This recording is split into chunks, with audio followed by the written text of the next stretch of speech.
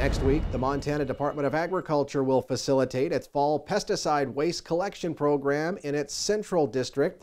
Annual pesticide waste collection events have collected close to 780,000 pounds of pesticide waste from over 1,800 participants since the program's inception in 1994.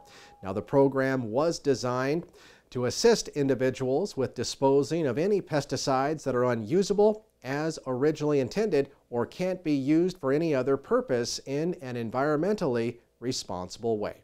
The pre-registration deadline is today, September 9th. For more information and to register, please visit the Montana Department of Agriculture's website.